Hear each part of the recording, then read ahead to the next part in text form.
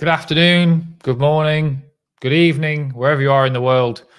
Have a good day. And I hope you are having one, because we are here again talking about family history, which is something that makes every day a good day. We are going to be having our monthly Q&A session now every second Wednesday of the month. It's that time again already. So I've seen some questions come in, but don't be afraid. If you've got any questions or thoughts or queries, bring them into the conversation, say hello, and then we'll see what we can get through as well. We've got the whole hour to go through as many as we can. And so let's see what we can talk about and what we can do, see if we can share some knowledge and some tips.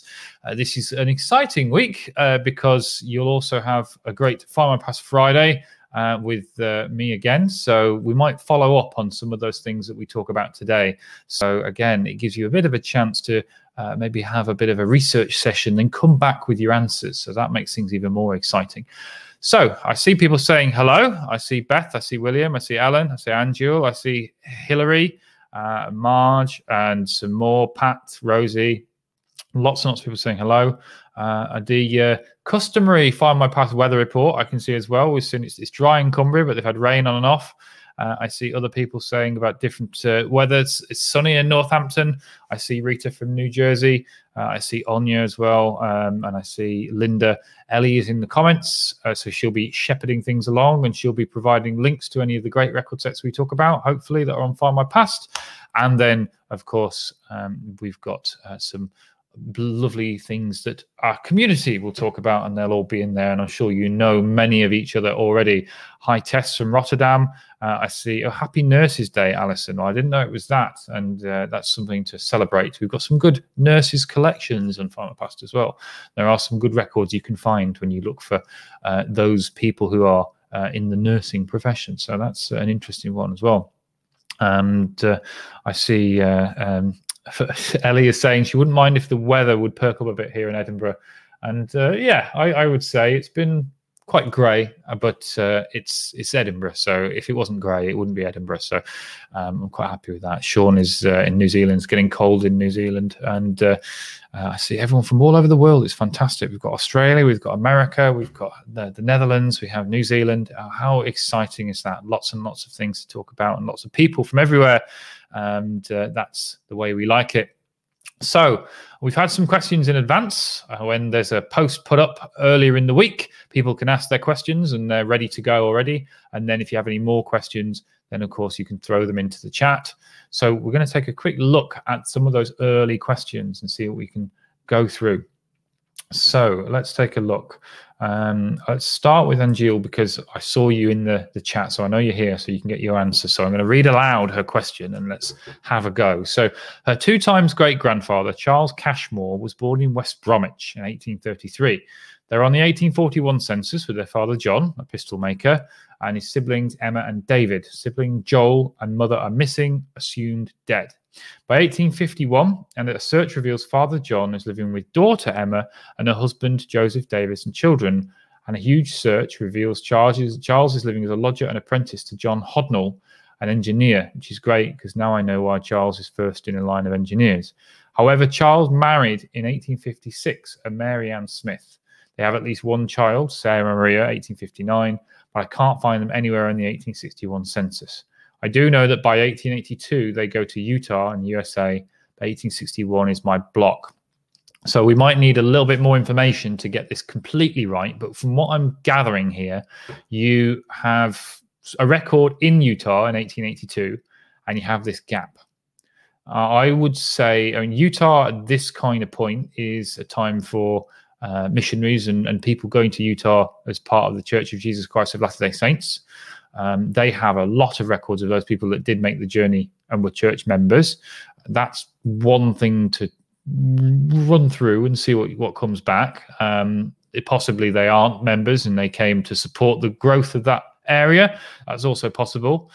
There are passenger lists from this kind of point to the United States, and arriving passenger lists give you lots more information than ones leaving, and especially in the UK, 1890 is the time that you'll get most of your passengers starting. That's when a second copy of all of these passenger records was asked to be given to the Board of Trade, and that's the records that you'll find on Findmypast for passengers leaving the UK, 1890 to 1960. Before then, there was no real requirement to keep these records, so lots of them have just been destroyed. There's only a handful that survive, very small percentage, of which some are on Findmypast, very early ones. It's a separate collection, and that's worth looking at, but it's, I would say, maybe 2% of the total. So it's always worth a look, because every time something happens, it's always our ancestor, and maybe this time our ancestor is a lucky one. So we've got that to hope for. But I would say you've got a few censuses that we can look at. So although we can't find 1861, there's the 1871 British Census, and then you've also got 1881, and then you've got 1860, 1870, and 1880 in the US, because their censuses are with a 0 rather than a 1. So all of these are going to be really hopefully useful to try and narrow down the window, because that's the sort of thing we're trying to do. Whenever you've got a big family history problem and you have a broad span of, let's say here, I think it's about 30 years, and we don't know what's going on, if we can narrow that down to 5 years or 10 years, then that's going to make things much easier. 30 years or 20 years or however long is a generation, and that's quite hard to narrow down, especially when you could be looking anywhere in the world. So try and get other records. I'm guessing if they're engineers, they're probably not going to be on electoral registers, but they may be in trade directories. And that might be good. Trade and postal directories might be helpful just to see who's living at different houses. I'd also use our fantastic census address search, which we released just recently. And I would look at the addresses that you have, these places that you can see, and see who's in these houses in the next censuses. If it's a member of the same family, then maybe, we know those people might be elsewhere, somewhere nearby or something like that. If the whole house looks like it's been, gotten rid of, everyone's left, then you might have more of an idea that they may have gone abroad. But also you may find them there, perhaps mistranscribed or perhaps something like that. And it's always worth looking. So always do that and see what you can find.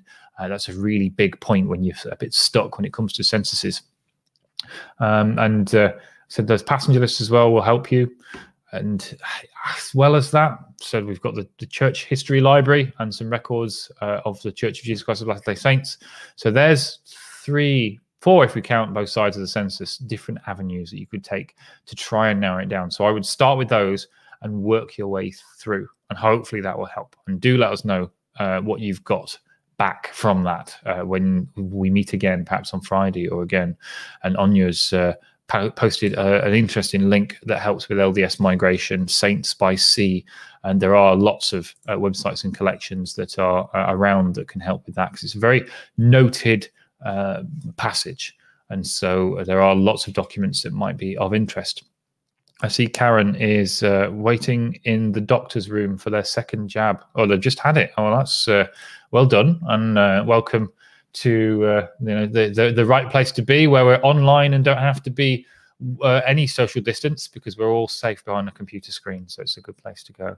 I see. So Angel said that they didn't go to the USA until 1882. So that's their moving date. Several children born in West Bromwich, but missing in 1851. If you've got the years of the children's birth as well in that space, then you've got to really start. So use that address search to see who's in these properties, and start using the names. If your name is more common, you can use, if you go to the individual search from our all record sets, someone else in the household. So you can find not just John Smith, but you can find John Smith living with a Mary, and that will narrow things down. Start really broad and then just add in little bits of extra detail.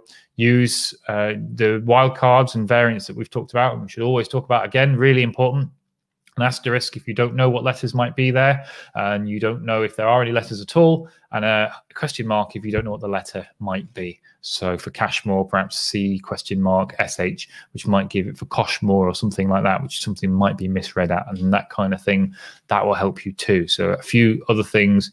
And take a look as well. And you look at baptisms of these children, sometimes they give you the residence, the address of the parents, and that will hopefully lead you to a census again, census address search in that point, and see who's living at that house as well, and see if that residence changes. And that should hopefully be a good start. So, and William has mentioned a good point that newspapers are great for passenger lists as well.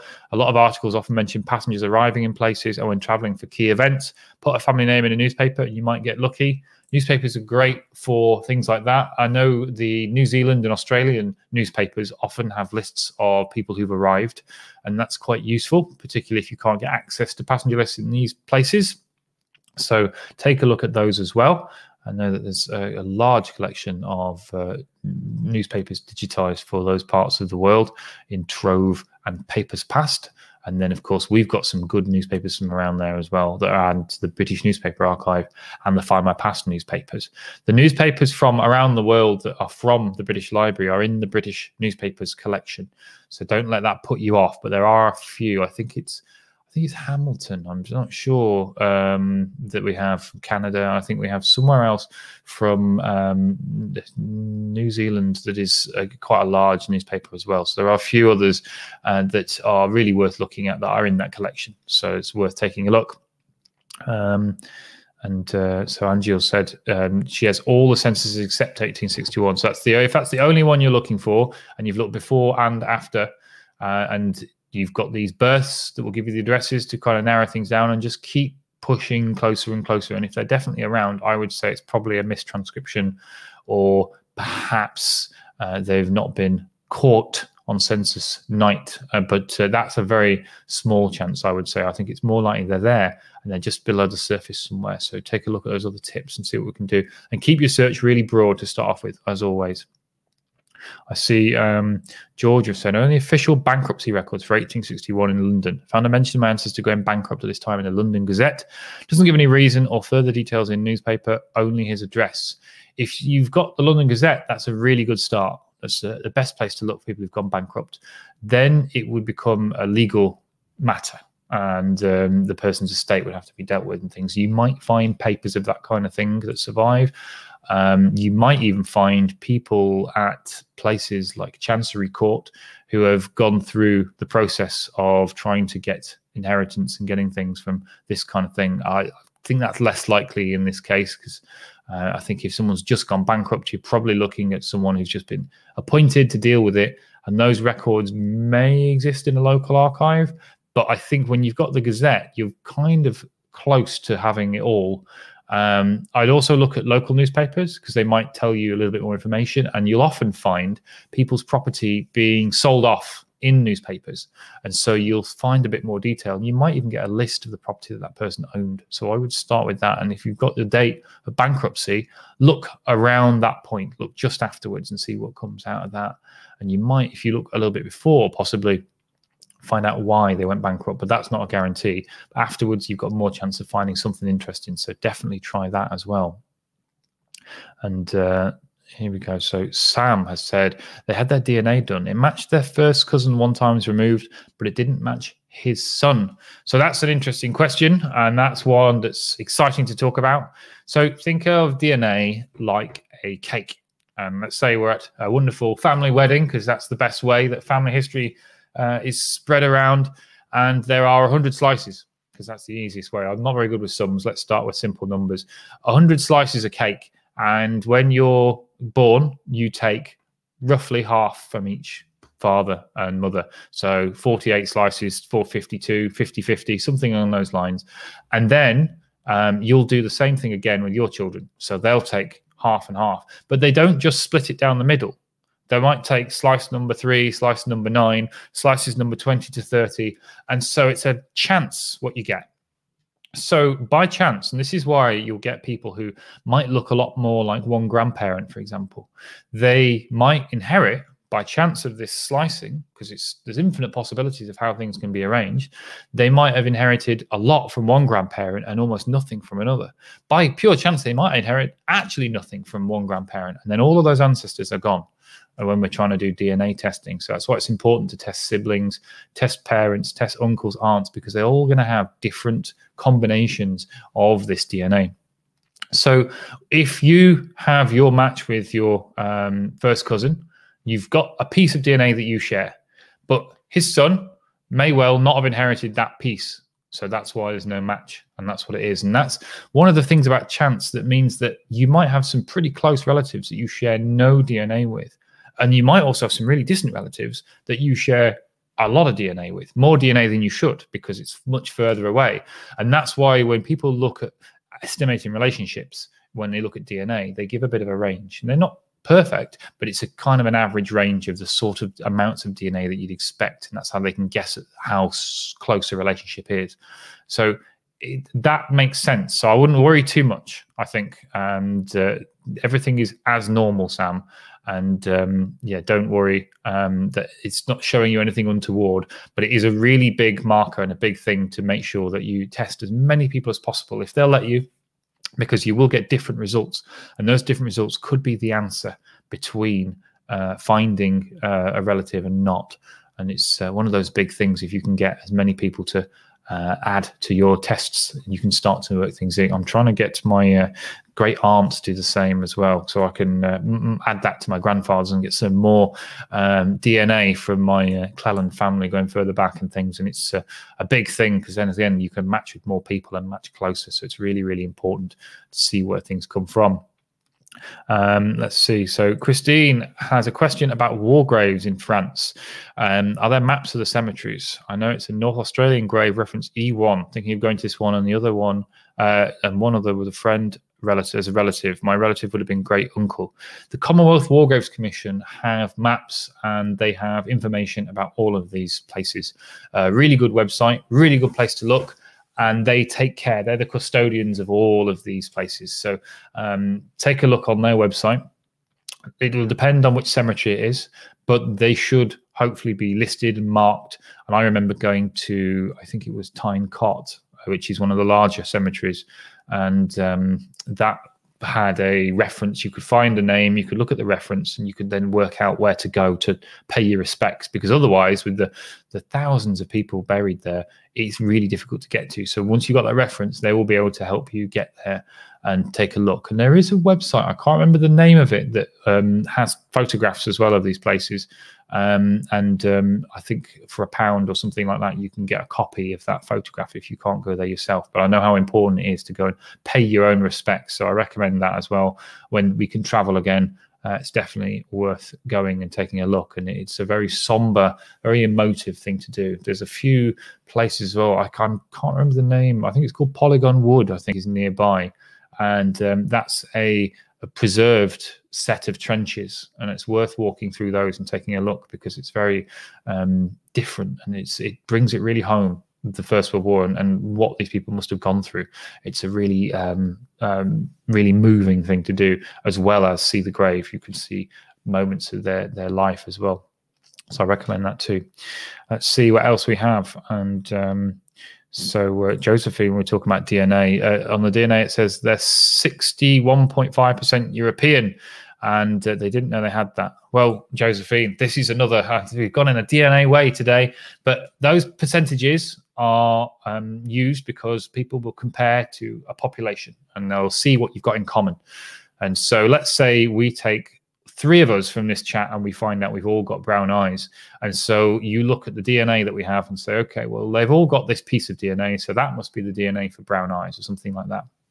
So it might be, but also it might be because we've all got right-handed, writing or anything like that. So it might be something completely different. It might be down to the way that our hair curls or something instead.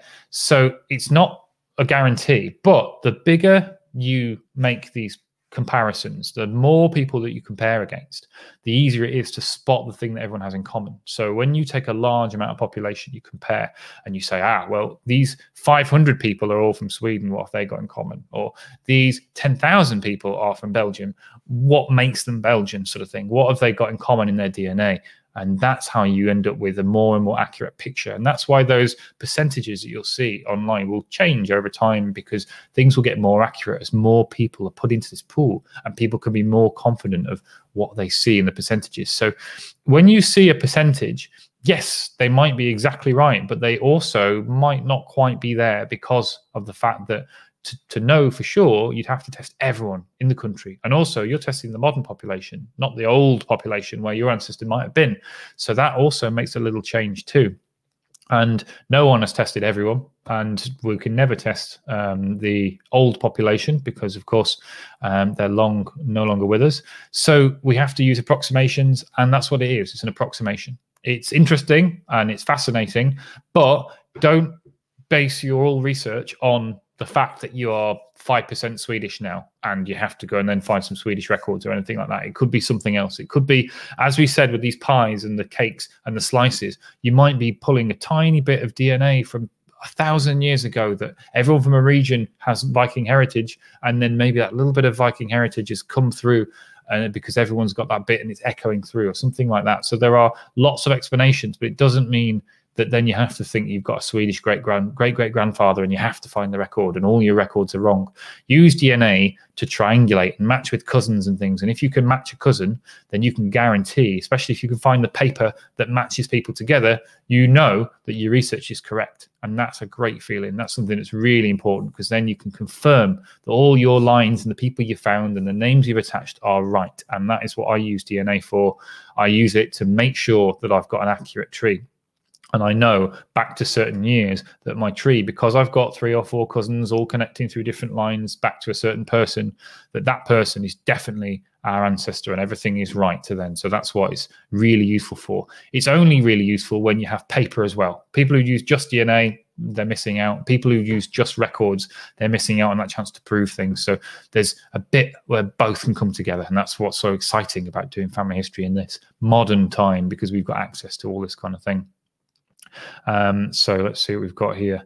I'm seeing some more comments as well as questions. Anya said her estimates have certainly changed over the years. Yeah, mine too. I've been all kinds of different nationalities for a little while. I remember I was Albanian for a little. I think it was for a couple of months. That was fun. And there's all kinds of things. So yeah, take it with a pinch of salt. Don't change all your research. It's interesting. It's a bit of fun, but don't take it as the law. Use other things. And remember, prove your research and use it to find cousins, use it to reach out to cousins. That kind of thing is what's really important.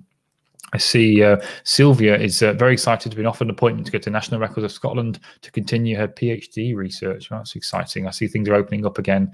That's great. Gillian has done her DNA. Someone from the US got in touch with her. He's looking into a family line on her nana's half-brother side of the family. Managed to give him some info he didn't have. I think that's one of the big things, isn't it? Sharing the information, seeing the bits that you don't have, particularly the branch that, say, moved away. You know, they know everything about that branch and you know nothing. And you might know lots about the branch that stayed. And so there's plenty to share. And I think if you give a little, you usually get a little as well. It takes a bit of kindness, I think. It takes, you've got to show that you're willing, because otherwise I know some people can be a little guarded when someone approaches a stranger and says, hey, we're cousins. And I know sometimes you'll find those people who have those big family trees and they're building family trees and they're not really that bothered about who's in the family tree. And they have a massive family tree and they're just adding people, and they might be their wife's uncles, husbands, daughters, nephews, you know, all the way through this big link. And it means that they're not actually really blood relatives, and they've just kept going because they enjoy the process, and that's fine on their own. It's great. But when we want to connect with people we're related to and things, and then we can share things, share photographs, things like that, and they're quite personal. So it's important to know, you know, that those are going to be looked after. And I know when people have given me photographs of family, they just go on my family tree and it's private and no one else can see them. So I know, because they're not my photographs, they're someone else's. But sometimes other people might share them or might do something. And it can be one of those things where when it happens to you, you might get a little bit more guarded and say, oh, I don't want to share photographs anymore. I don't like that. I don't like that someone took my picture and put it elsewhere or whatever. But you have to, I think it's a big point to make that not everyone has that kind of mindset. And if you do share these pictures, then you know, it might be time to think about, you know, the person who had the picture originally and how they might feel, and just ask them nicely, because most of the time I'm sure they say yes. But also, you know, the new person that comes along who hasn't done any of this, then maybe they need a chance as well. So I will happily share, you know, things that I have as well and things to see what happens. And Of course, if I suddenly find the pictures somewhere on the internet, then I know I've done a bad thing, and then I know not to keep sharing things. But before then, everyone gets a chance, and it's important to share all that. So definitely, and there's nothing more exciting than seeing the face or a new document that relates to your ancestor or a relative or someone like that, especially when you can start to see family resemblances, or you can find little bits of detail. So it's really worth doing, really exciting. And I see a lot of people saying they're talking about doing a DNA test, taking a look and things. And that's one of those things that said it's definitely a new weapon that we have in our arsenal. It's very useful, very, very important to have a look at everything that we have at our disposal, whether it's new records or new technology. Very, very important, very, very useful. I see lots and lots of more people talking about doing these tests, people saying they're going to contact new cousins. That's great. I see Linda has lost a tiny amount of Scots they were happy with in the last shuffle. They got Irish to replace it, so they'll wait until there's another shuffle. Well, I mean, we're all Celts, so, you know, it's all fine. We're all very similar. We're brothers and sisters across the water, so don't worry too much. I think you're welcome either side of the Irish Sea, so don't worry too much. And Karen asked a question: what extra details will the 1921 census contain versus the 1911? So every census asks different questions. The 1911 census, we know, is called the fertility census by some people because it asks you how many children you've had, how many children are still alive, which can be really useful for finding those missing people. But the 1921 census has a lot more about occupation. And so it has details about where you work, but also the address of where you work and things like that. So you'll be able to find out where people work in detail, which factory they work in or which company they work for. And I think it might open a whole new branch of different study, because I think we have lots of people who are doing one name studies or one place studies. But what about a one workplace study or something like that? Try and find all the people that work in one shop or work in one thing and find out about their lives, because these are the people that hung around every day, something like that. I think there are some great PhD studies and general just family history things to look at that will be really interesting when it comes to that. And also for our own ancestors, it's going to be really interesting to find out about, you know, who they hung around with, and when you see where they worked, you might be able to plot it on a map and say, they live here because they work 2 streets away or something. Rather than knowing that your ancestor was a miner, you'll then know which mine they mined and that sort of thing, and you'll be able to see and make a better idea of, you know, their life. You'll be able to plot out things in a much better way. So the 1921 census, as well as the stuff that you've come to expect, you'll get that as well. So that's why it's going to be really exciting. And then really importantly, within England and Wales, you've got no record of the 1931 census, because that was destroyed by an errant spark in a fire, not as a result of enemy action. It was during the Second World War.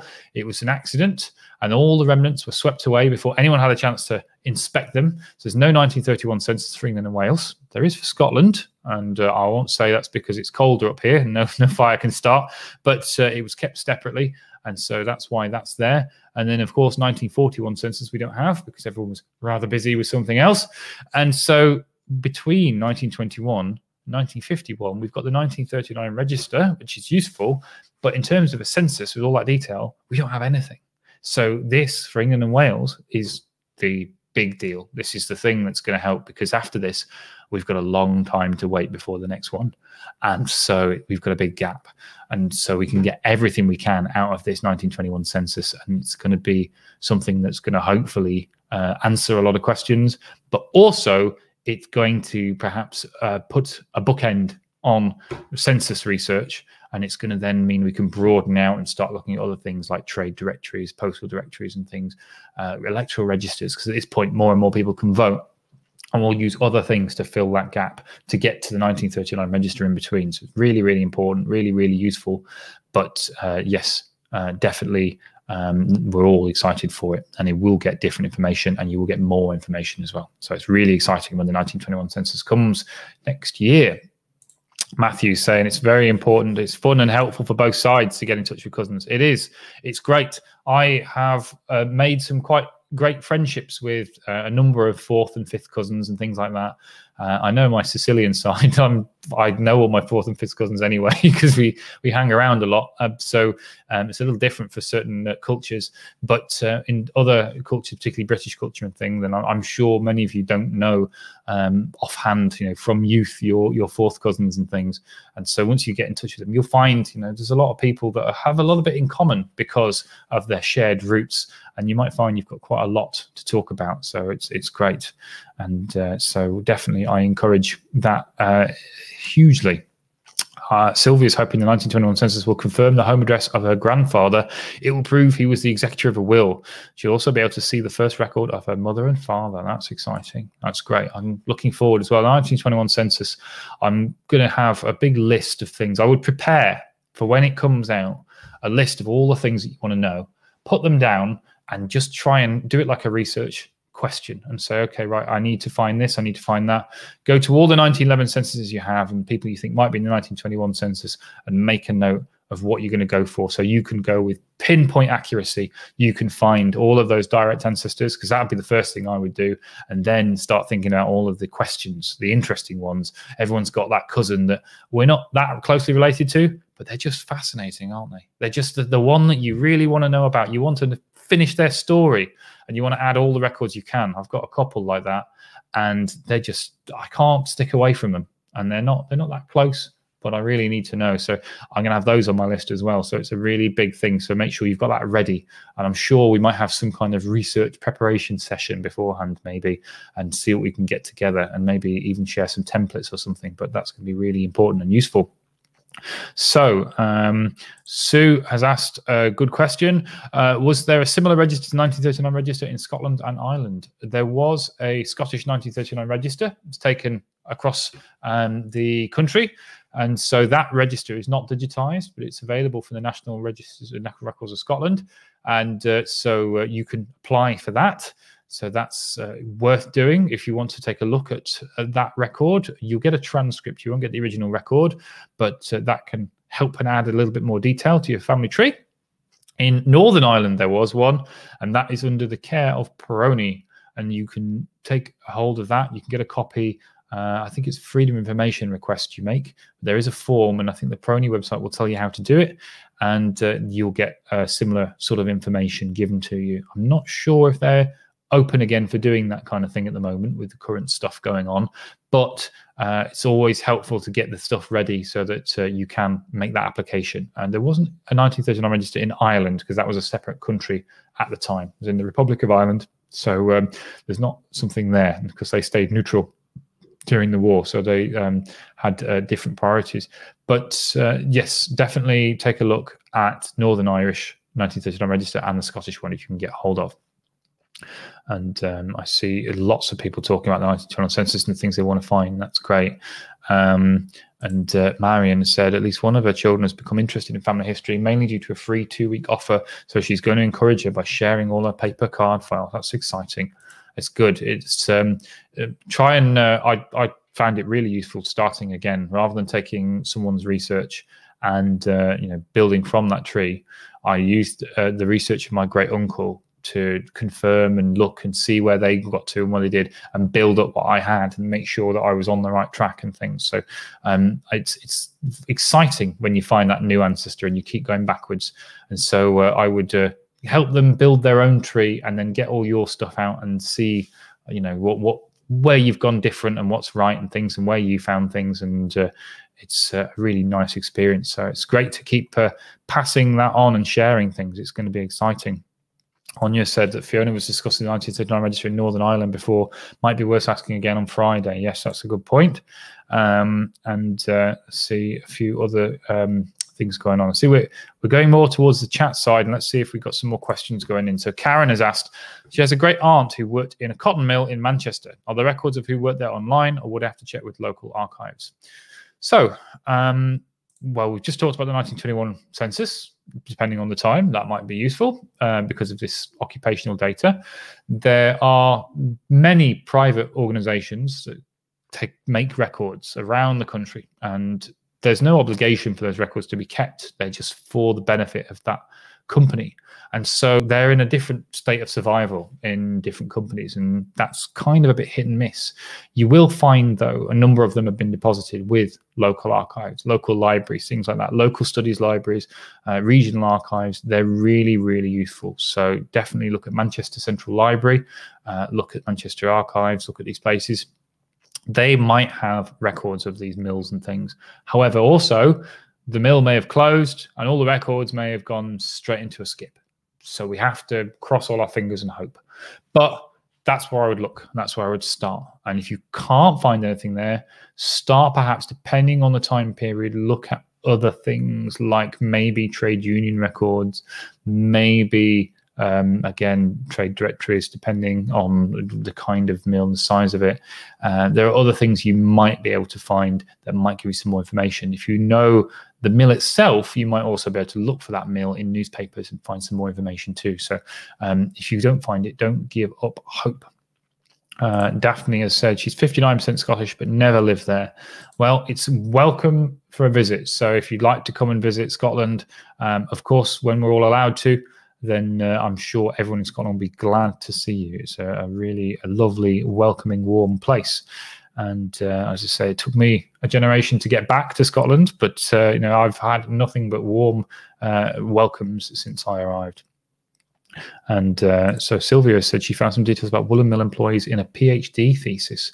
You'd be massively surprised about where you might find bits of information. There's something that is always suggested, and one of those big things is just look in Google. Sometimes there's really specific things that you might find relating to someone just by Googling. There's a website about the Staffordshire parish that some of my ancestors are from, Darlaston. And there's a website made by someone that describes my 4 times great-grandfather's execution. And that was a story that I didn't really know about too much. Found this, got a bit more information, then went to newspapers with the bit of information I had. I found everything, found even his last words, you know, these really emotive things that I found with a little bit of extra help from looking at what other people have put online. So definitely, if you're really stuck, try Google, see what's there. You might find some happy coincidence that will give you a little bit of help, a little bit of info.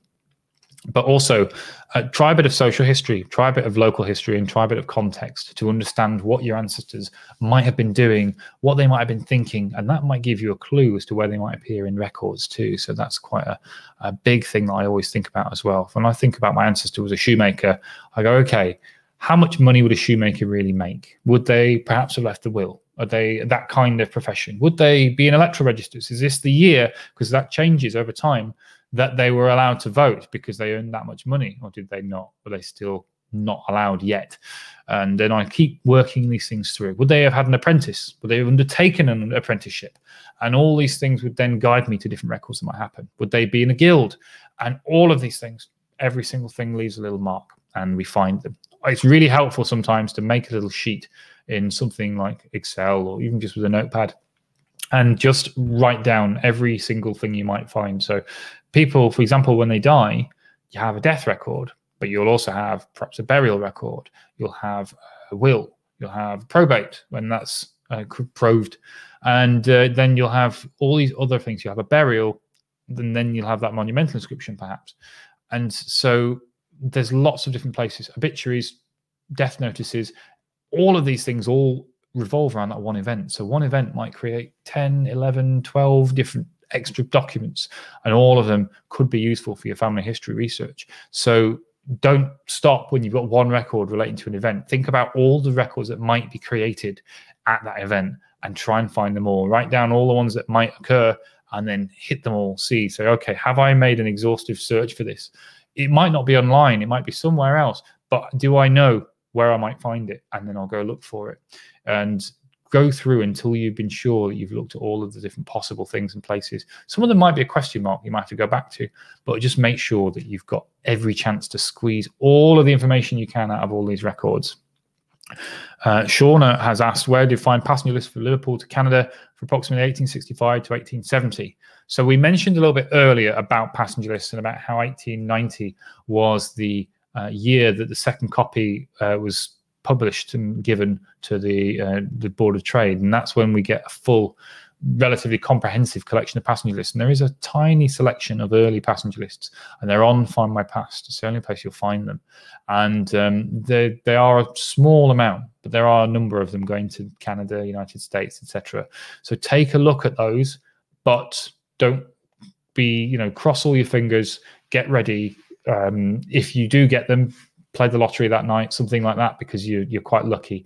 The other records, there's no obligation for them to be kept, and they may not have survived. So just watch out. But don't let me put you down.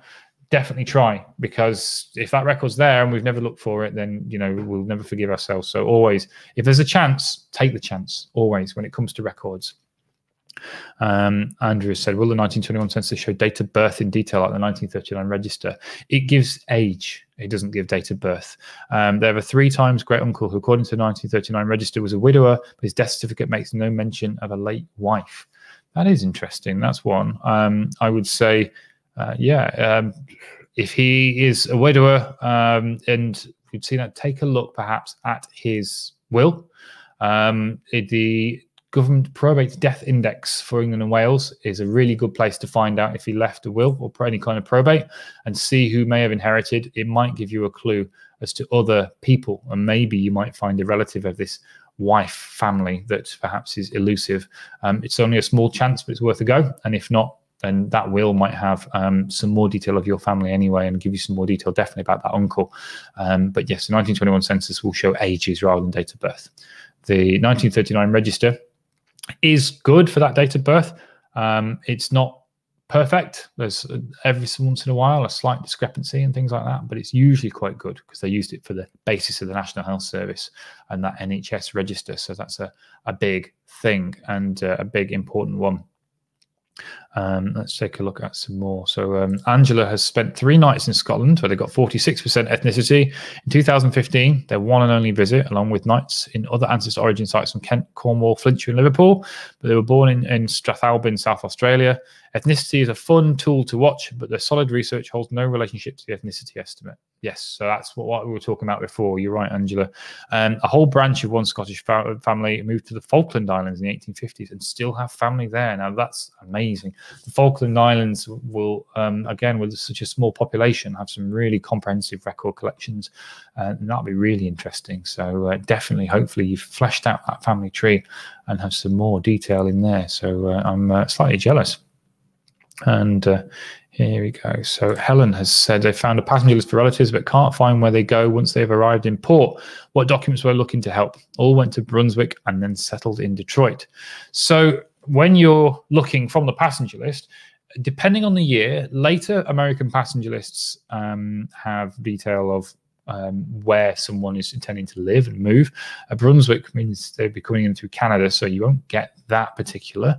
But I would say you got cross-border crossings. So when someone moved from Canada to the US, if it's the right kind of time, you might get a document created there.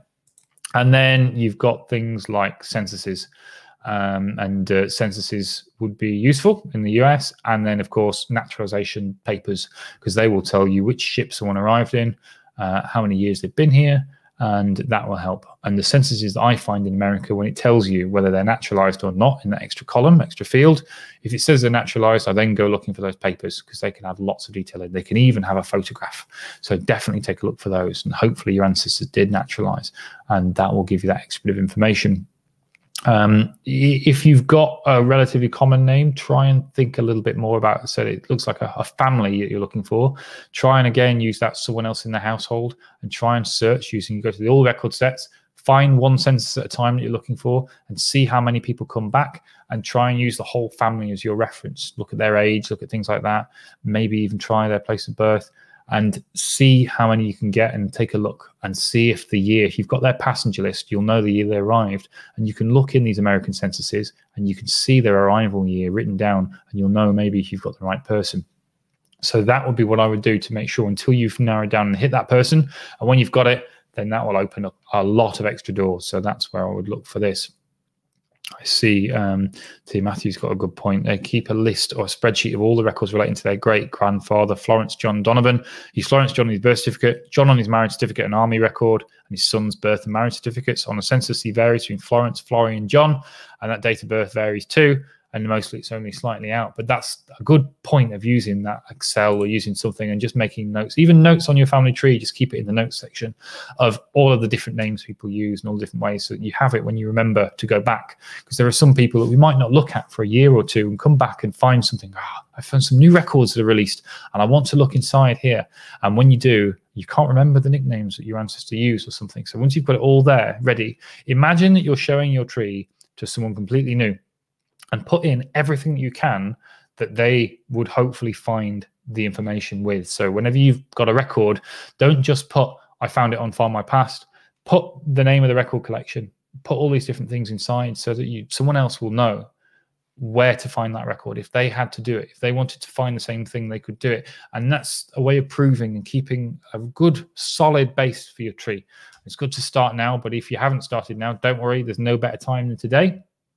And just try and ground everything. Make sure that if you lost your memory today, tomorrow, you could look at every person and you could remember everything. You could go and find the same records again. Let's imagine that happened. And then if you had a really well-sourced, well-thought-out family tree, it wouldn't matter too much because you could just recreate the whole thing. It's really important. I see Ellie has shared the links to these border crossing records we've got as well. So take a look at those too. When we talked about crossing from Canada to the US, and Sylvia has said there, cite your sources. That's the big thing, isn't it? Really important. Let's try and do that if we can, and make sure you can take a look. I've been doing some stuff with some Welsh parish registers recently, and I make sure that I take the reference, the page number, the parish, the year, and the archives that it's from, and put that all in so I know. And that way, if I need to find the paper version or anything, I can still find it. So it's really important.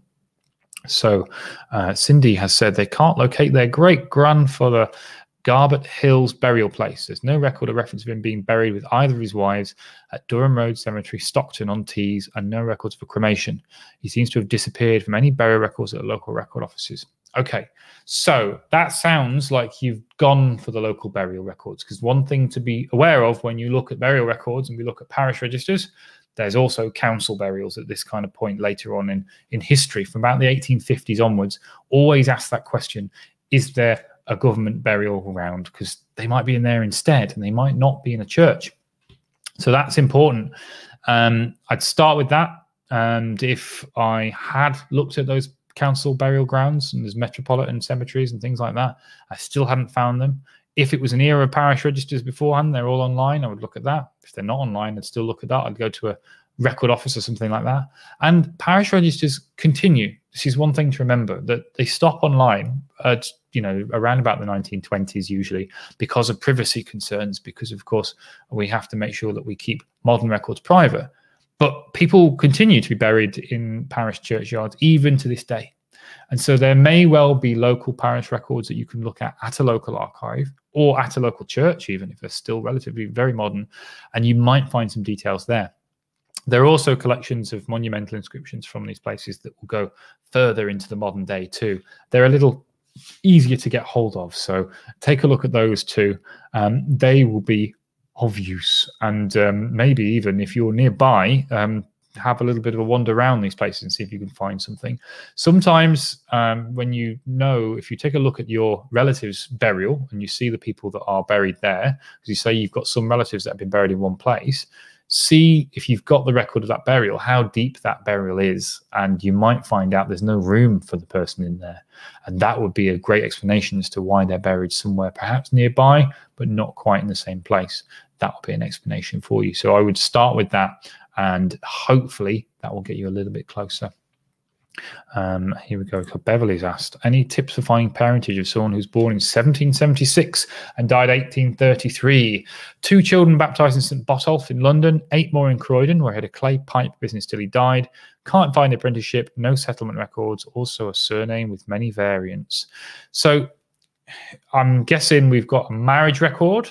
So that would be important. If you haven't, start with that, with the name of the parents that you've got from the baptisms. From 1812, things get more detailed. So we're probably So yeah, he's probably married before then, I would say, but there'll still be some detail. Marriages have a bit more detail a bit earlier than that. And that will give you the name of his wife. It'll give you some more information. 1776. If he's in London, he may have come from elsewhere. He may not. And it depends very much. So look at the areas that he's in. Look at his wife. Look at this sort of thing. Find out where his wife is from.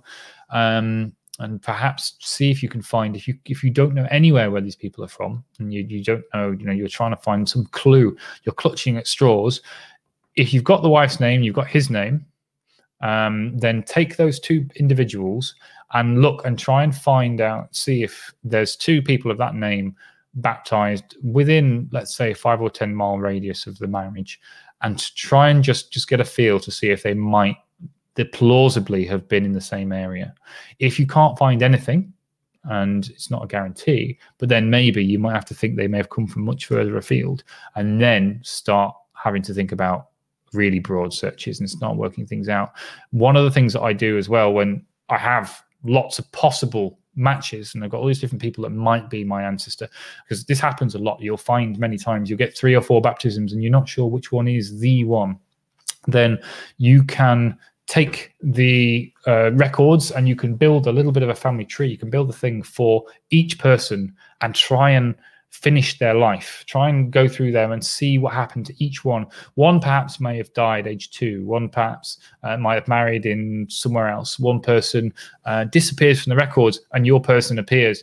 And that gives you something to question and to ask and say, maybe that's the way to do it. And then, as we go through, you'll find that the number of plausible matches will narrow and narrow and narrow down, and you might then only have one, which is what we're all hoping for. But that's one thing I do as well. So don't be afraid to do someone else's family tree for a little bit in terms of those people with the similar names, because it might lead you to the person you're looking for. So when you've got lots of people, definitely start doing that as well. Let's see what else we've got here. Lots and lots. Linda always had lots of notes. Unfortunately, sometimes she's been too cryptic. Made sense when she wrote it, obviously. Carol has said that she's late joining, but if I answer the question, was she able to access broadcast later? You can access all of these broadcasts anytime you want. You can go backwards right now, or, which I don't recommend, stay for this, start again a bit later, anything like that. Or you can go to our video section on YouTube and on Facebook, and you can look at all of these anytime you want. It's a big library of different family history questions, queries, interesting things. So don't worry about that at all. Let's take a look.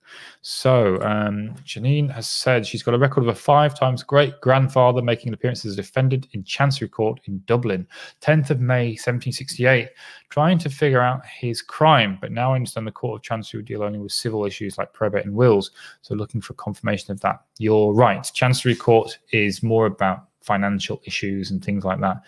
It wouldn't have been any nefarious crime in that sense. It'll be things like trying to prove inheritance or business disputes and this kind of thing. So I think Irish Chancery Court records are on Findmypast, ones that survive. From what I remember, I don't think all of them did, but I think some of them have been transcribed in earlier times and survived through that. So that's one thing I would look for. I think the Betham, Thrift and Crossall genealogical extracts are really good for that, because they have lots of detail in. They're large indexes of records that were created before the Four Courts fire. So that's one place to look, as well as some Irish records. And definitely look at everywhere you can for those. And I'm sure there'll be a little bit more for you. So there we go. So Linda's made a point that the person looking for St Botolph in London, there's more than one. There's St Botolph in Bishopsgate and one without Aldgate, and there's an archive of the area called Bishopsgate Institute. Might be worth contacting. So there we go. That's another thing to remember when we look at names like St Mary's. There may be 30 St Mary's in a different city or something like that. So make sure you try and narrow down as much as possible when we look at that, and don't narrow down that you're in the wrong place because you've picked the wrong St Mary or something like that. And see what else we have. My great-grandfather changed our surname and religion. We were Campbell, Casey, and Catholic. He came to Scotland, dropped Casey because Campbell became Campbell and became Protestant. Total brick wall for nearly a year. Then my mum found a file with my dad's stuff in it. And now I have a name pre-changed to search for. Oh, there we go. So that's one of the things as well. When people move, I found the same with some of my Irish relatives. They've gone from McAfee to McPhee. To be a little more Scottish when they arrived and things, and a lot of them decided to claim they were born in Scotland for those small children when actually they were born in Ireland and they came over on the boat. So it's interesting how these people will try and blend in, because obviously there's a lot of persecution, a lot of hard times at that point. So if you could blend in a little more, then it might make your life a bit easier. So it's quite understandable that that may have happened. And you have to take a look at things with that social and local history vein, and that idea to take a look and see what our ancestors may have done by looking at the times that they lived in, looking at the context, and seeing if the culture might give you a suggestion for what's going on. Let's see what we have here. Marion said, how do I hide the pinned post on question of the week? It's taking up half my screen. I'm on an iPhone. Well, I'll try and say them out loud as quickly as possible and drop them as quickly as I can as well, so that we can see. I mean, I think the audio is more important than looking at me anyway. I'll try and not do any quick change costumes or anything like that. But yes, let's try and make sure that I'll hide them as quickly as we can, but I'll always read them out loud as well. So let's see what we've got here. There's some very large ones as well. I think the questions, some of them are quite large because people have a lot to explain with some context. So this is going to be one of those ones that is a broad one. Angela has said that her father has 2 shipping records to South Australia in 1951 when he was 15. She asked him about it, and he reports he failed his medical for the first trip due to working in dairy farm. He had ringworm. He had to wait until they cleared before he could travel. I'm grateful the first record was much more informative than the second. That is interesting. You will sometimes find records that have been put a line through in certain passenger lists. So those people that were booked to travel and didn't travel, things like that. So there are a few stories you can find in there. I've found a couple of those now and then. I think a Clelland once was supposed to go to Canada and didn't in the end, and went a month or two later and things. And so there are interesting stories that we can pull through, and we can only guess why. And you've got the story, so that's quite exciting. But definitely, they are very, very useful. Let's see what we've got here. Some more questions. Let's see if there's some more on the early questions as well, because I know I've got to get to some of those too. Kyra Serravale has said her great-grandmother was a dressmaker at Neville's on Edgware Road in London, who had modelled dresses for royalty. We've been told it's because she didn't sweat and therefore wouldn't mark the garments. Her name is Ethel Mary Youngman, born 10th of September 1887 to Alice Plant and William Youngman, who was a constable with the Met Police in Marylebone from 1876. Who did she model dresses for? I've also been told she had a portrait painted by Sir Herbert Tree, which used to hang in an art gallery in London. That she was friends with an actress called Isabel Jeans, and they started a hat fashion in London, which is reported in the newspaper. Haven't been able to prove any of these as facts. Any help would be appreciated. Okay, so first of all, your hat fashion, you say, was reported in the newspaper. We've got loads of fashionable newspapers in the Findmypast newspaper collection and the British Newspaper Archive. Take a look at those. That's a really good start. And of course, they will also cover other kinds of things to do with fashion, other things relating to modeling, relating to clothing.